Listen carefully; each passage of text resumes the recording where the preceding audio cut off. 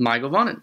Welcome to the Tolkien Lore Channel. I'm the Tolkien Geek, and this is the third of a series of videos that I've been doing on a bunch of material Peter Jackson left out of his movies about the Old Forest and Tom Bombadil and the Barrow Downs. And I've covered Old Forest and Tom Bombadil in the two previous videos, and now I'm going to talk about the Barrow Downs.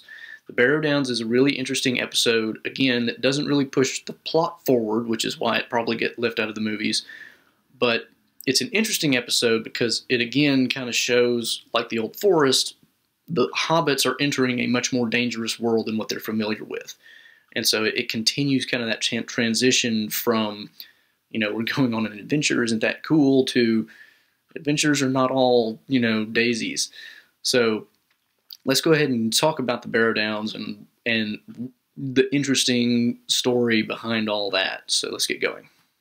So when I left off in the last video, Tom Bombadil had shown the hobbits, this is the way you want to go, here's how you want to get there, if you run into any trouble, sing this song and I'll come help.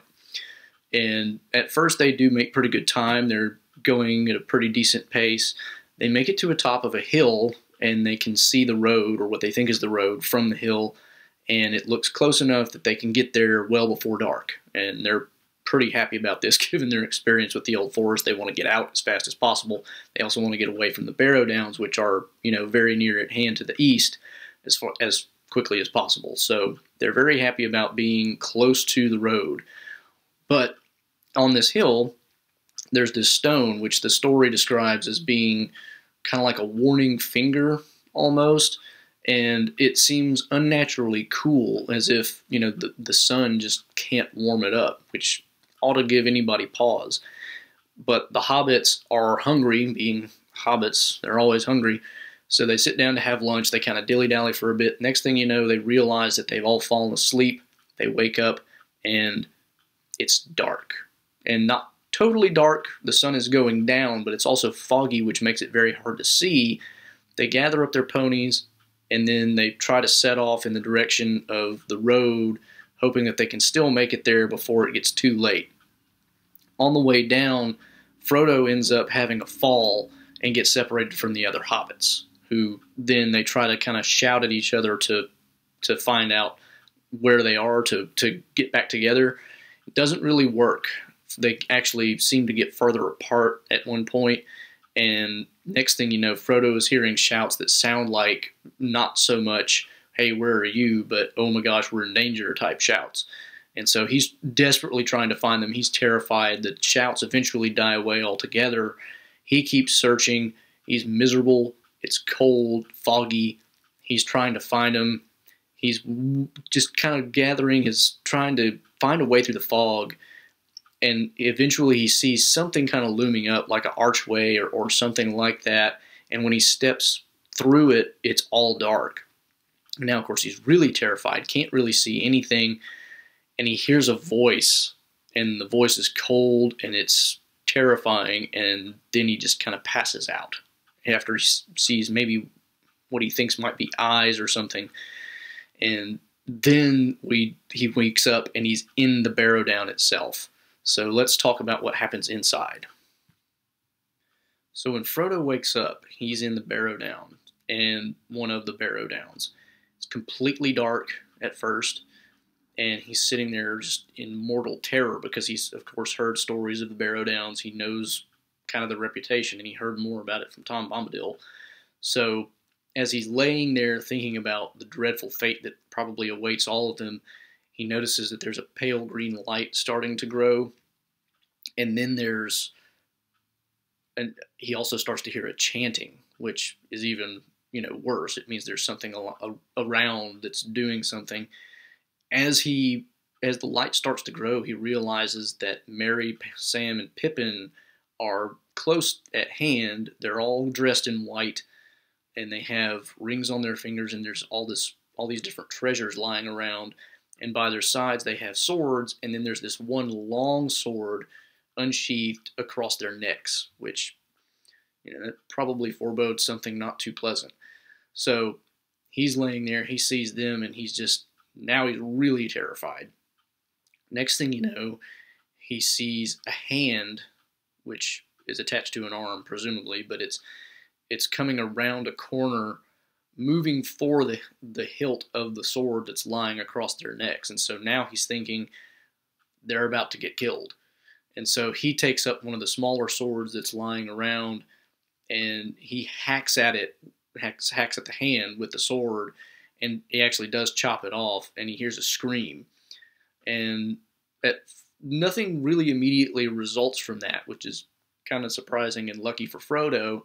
So he's just sitting there thinking, now what do I do? And then all of a sudden he finally remembers the song that Tom Bombadil told them to sing. And so he starts to sing that song, at first very haltingly, very terrified. But as he sings it, he kind of picks up a little courage. His voice gains more power. And soon after he finishes the song, he starts hearing Tom Bombadil outside with his lusty singing voice just going away at all who knows what kind of nonsense.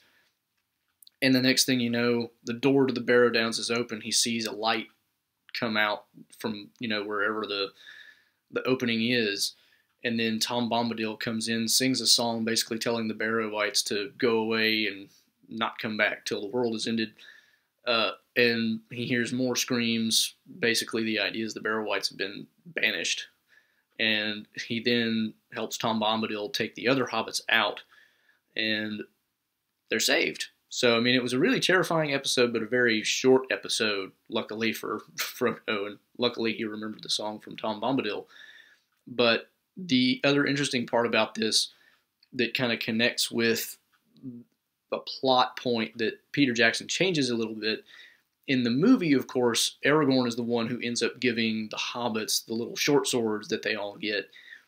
In the book, actually, it's Tom Bombadil, because Tom Bombadil goes in after the Barrow Down has been kind of cleansed, essentially. He takes out a lot of the treasures, leaves it on the hill for, whatever animal or whatever comes along to pick it up. And he says that that's what will break the spell ultimately is, don't take anything but, just whatever strikes your fancy and let the rest of it, stay for anybody else. So, but he also does pull out short swords or daggers really, for the hobbits, and he basically gives each of them one of those so that they have that, and that's actually how they get those, not from Aragorn as in the movie. So anyway, after he does all that, they basically take off the white robes or whatever that they had on in the Barrow Down. They get a new set of clothes. Their ponies had run off, but luckily Tom Bombadil's had gathered them up, and Tom Bombadil's pony is actually pretty smart. And so he found them, got them their new clothes, and set them on their way again, and they're finally on the way to the road. And because Tom Bombadil is worried they're just going to get in more trouble, he actually just comes along with them and takes them all the way to the road. So that is the episode of the Barrow Downs. Hope you enjoyed learning about all these different little episodes that Peter Jackson left out. They're really interesting, and if you haven't actually read the books and only seen the movies, you should really just, if you can find somebody's copy, just read the chapters, because they are very well written, and they're very interesting episodes. So even if you don't want to read the entire book just because it is so big, but you enjoy it, you should read those just to get more of the detail and just more of the interest of the story. So that'll wrap this series of videos up. So, like I said, it's a interesting series of events. It's, again, that kind of transitional period from, the Shire to the greater world.